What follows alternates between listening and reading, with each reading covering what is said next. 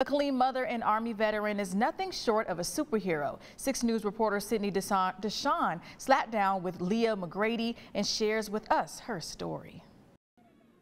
Adriana, she isn't just any mom, but she truly is a super mom, raising not 1, not 2, but 3 identical triplets, all on her own.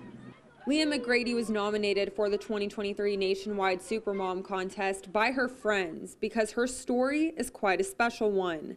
McGrady didn't think she could have kids. When McGrady first found out she was having triplets, she was in the hospital by herself because she couldn't hold anything down for days.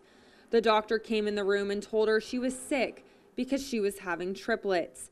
McGrady says she was in shock, but knew this would be the start of an amazing journey. The Army veteran has raised her 3 3-year-olds on her own and even makes their clothes, all while keeping a positive attitude throughout the chaos. I've been put on a really big challenge, and I'm taking it upon myself, taking it all on myself. Their father isn't in the picture at all, so it's just me. But they're amazing, and I wouldn't trade anything for the world. I wouldn't trade my situation. I wouldn't trade them, nothing. McGrady placed 3rd in the quarterfinals for the Supermom contest, and we are so proud of her for representing Central Texas and making it this far. For more information on McGrady's story, visit our website, kcentv.com.